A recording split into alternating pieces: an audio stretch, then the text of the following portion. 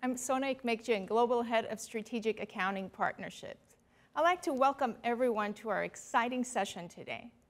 You've been hearing about today's compliance issues and how they affect the accounting industry. But we're going to do something a little different today. Instead of focusing on the present for this session, we're focusing on the future.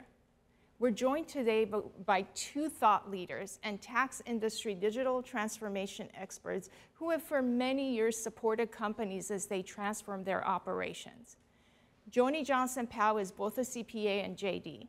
She's a KPMG partner in their SALT transaction tax systems practice. Joni has more than 25 years of experience specializing in indirect tax software consulting. She has also very broad experience working with accounting firms of all sizes, including running her own consulting business. She advocates for digital transformation and all the benefits that companies can draw from it. And Sanjay Parthasarathy is our Avalara Chief Product Officer and leads the Avalara product vision and direction. He too is a technology expert and is one of the founders of the data intelligence startup Index, which was later acquired by Avalara. He's also a former Microsoft executive and was their corporate VP of the Startup Business Accelerator program, which actually he created.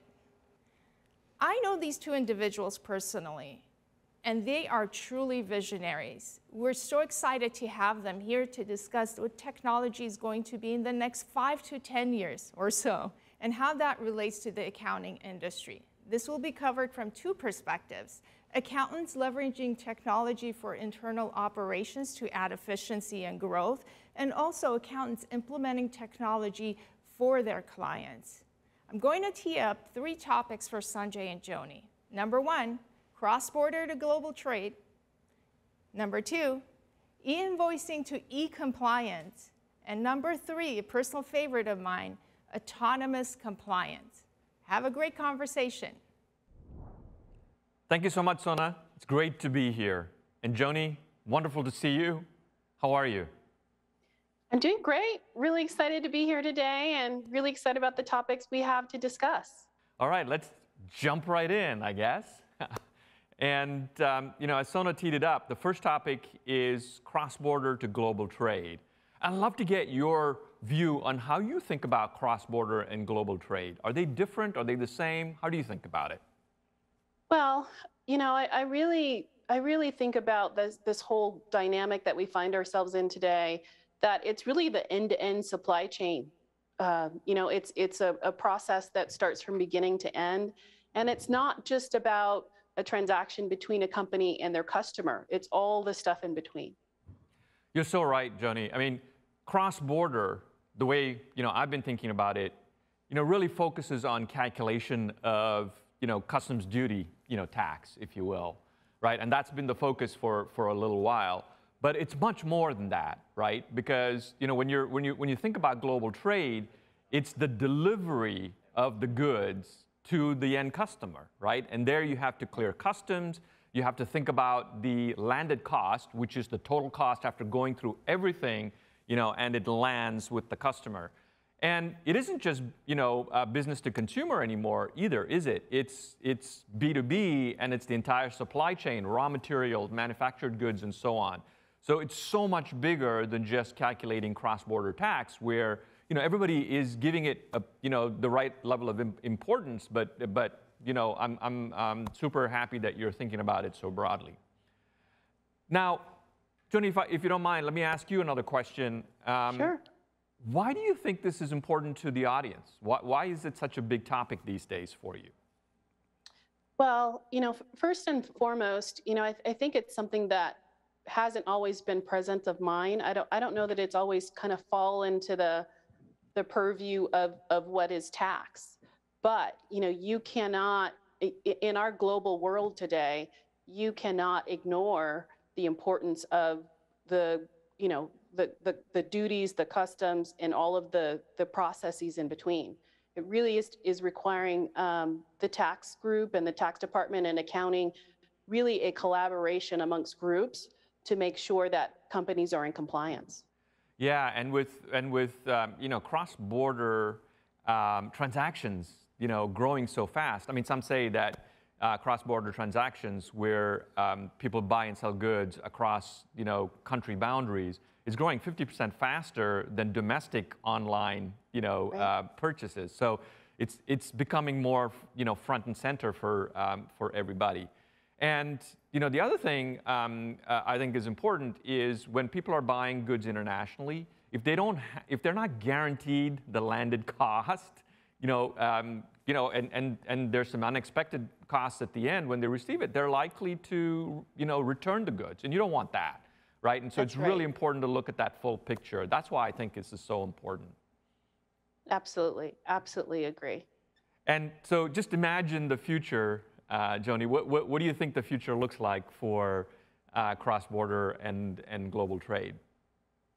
Well, I think that it's an issue that all companies are going to have to embrace. I think it's going to require digitization in a lot of ways, and it's going to require kind of a change from being reactive to being proactive in your transactions on a day-to-day basis. And I know you have a favorite topic on this one, which is blockchain. How is blockchain going to, impact global trade, you think? Well, blockchain has kind of been a buzzword for the last, probably 3 to 5 years. But I think now it's really coming into reality how it really can play an important part in the end-to-end structure of a transaction. And so if you think about, the way that blockchain works, really every party is part of that transaction. And that's going to include your taxing authorities, your custom and duties. The entire transaction will be all kind of part of this blockchain technology that's going to ensure that all parties are able to accept and approve of that transaction. And that's going to be important on the go forward. No more paper pushing, right? Right. So keeping track of the end-to-end journey of the goods, yes. Is in a transparent way, so everybody, all parties can check it out. Is potentially a transformational, future. But for me, absolutely. when I think about the impact, imagine if goods crossing borders was just as simple and efficient as goods that didn't have to. You're having it delivered, from a local vendor, or you're having it delivered from, Tokyo in Japan, and it's the same thing, the same complexity, or the same simplicity, if you will. Right. I mean, that too is transformational, and that's what I think global trade compliance is going to enable. So I look forward to that because I get all my shoes from Europe. So they're nice shoes at that. So what do you think are the challenges? I think you already mentioned one, but I'd love to hear from you what you think the challenges are for global trade. Yeah, I think data privacy is going to be an issue. I think it's at the forefront of what we deal with today. The accuracy of the data is going to be important, as well as standardization.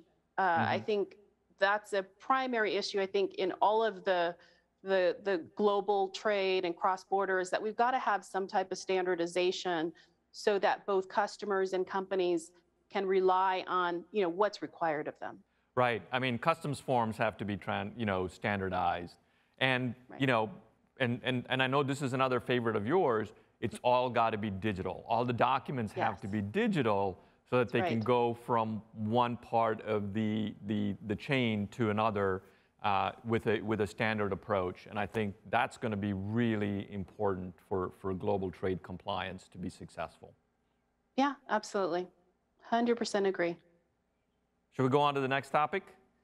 Yeah, which is one of my favorites because I talk about it probably on a daily basis. So our next topic is e-invoicing and e-compliance. And it's really been at the forefront of a lot of the work that we've been doing with our clients, because it's an up-and-coming issue and a lot of companies aren't prepared for it. And I think you're absolutely right. And I think it's the fundamental aspect of e-invoicing for me is this notion that everything is going real time. Right? That's right. That's one piece of it. But the second piece is that the government wants to insert itself in the middle, right? Oh, yeah. And wants to maybe approve every invoice and wants the That's right. companies to file a return or a report for every transaction that they do, right? And so those are the two That's right. combining things that I think are important here. Yes, I mean, government entities now throughout the world are creating new regulations and rules that essentially allows them to have the information related to a transaction real time. So, the vendor, the price, the product, all of that, they're going to have that information at their disposal at the time that the transaction happens. And what's really concerning about some of the rules is that if you do not comply, you may not be able to do business in that country.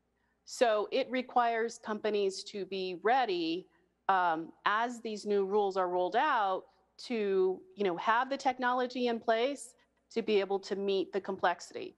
And much like what we just talked about with global trade, the standardization, I think, is what we really need to allow companies to know what's required of them. And so, this is another area that we're going to look to, each of the global tax authorities to come together and come up with some standardization.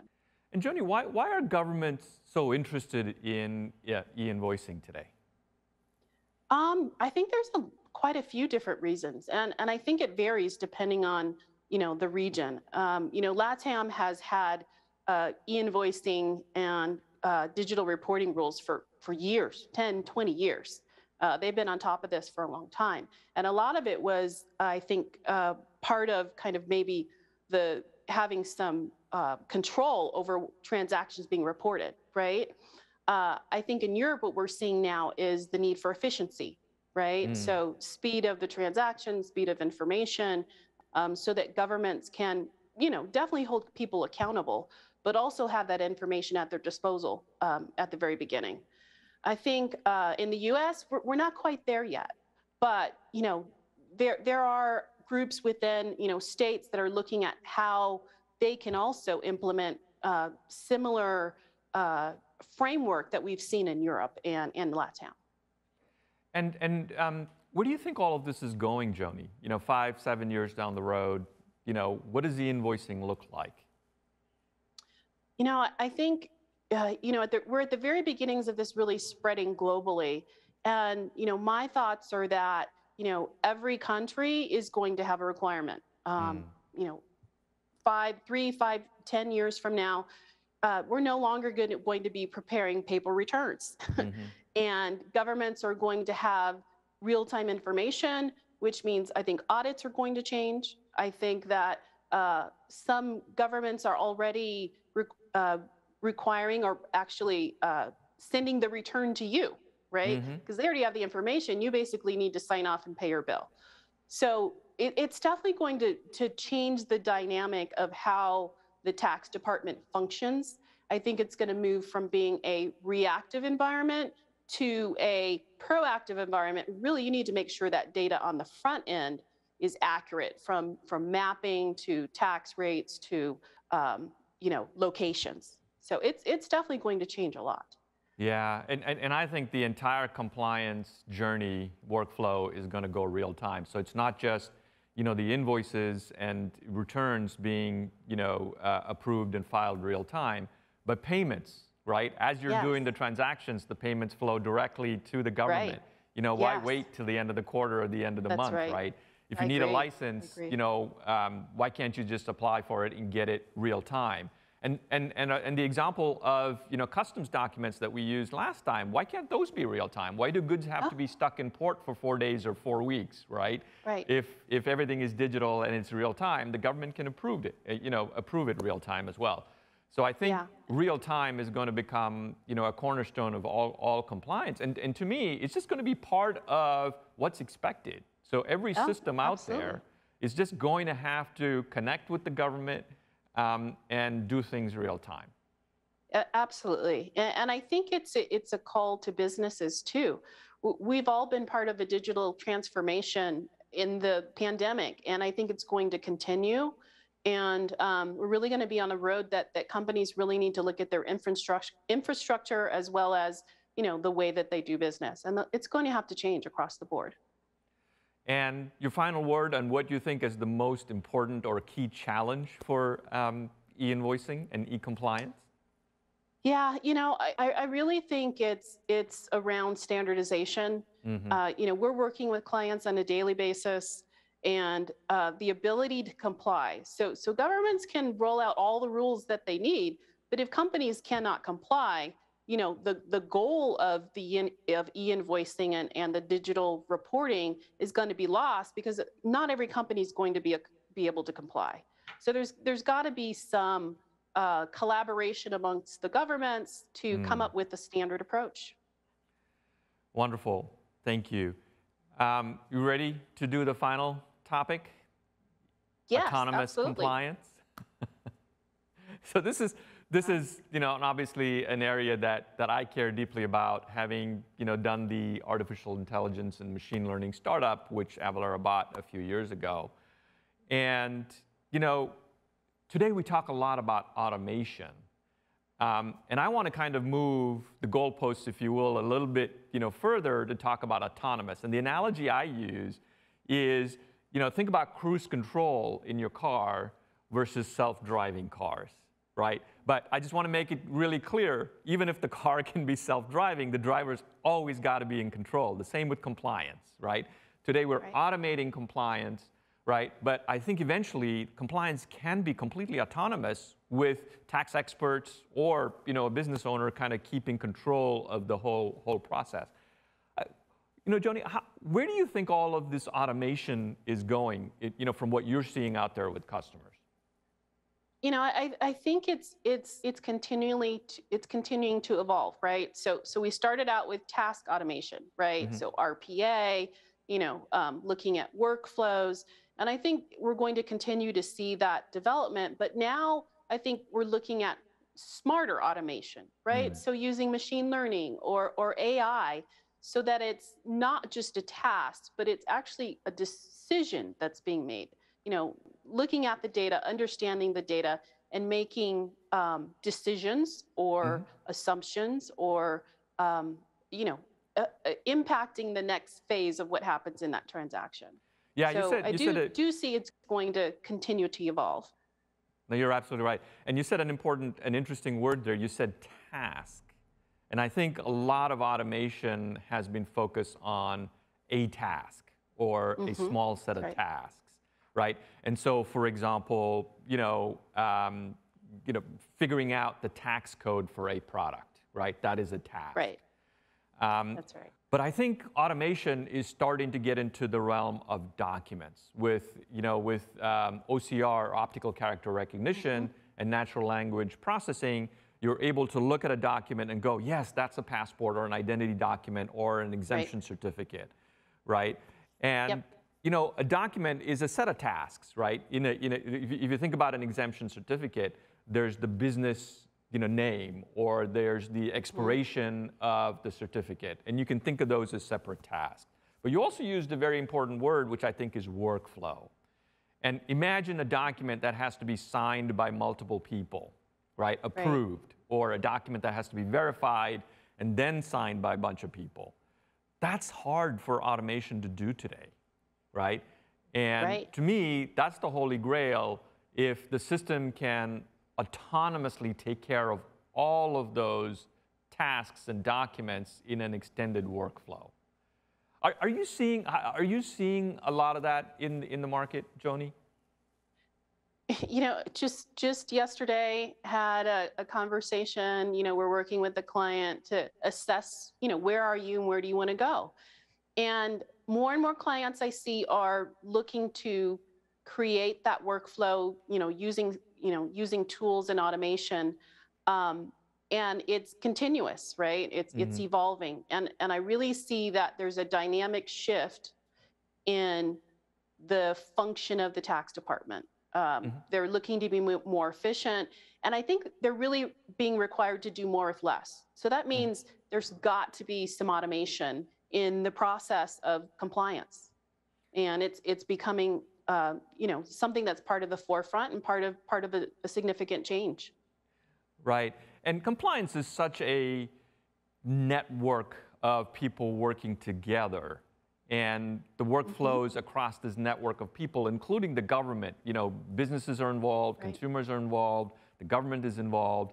And imagine being able to automate all of that and have the system take care of it for you. That's how I think about, autonomous compliance or the self-driving car, if you will. And it's coming. The technology is there, right? Yep.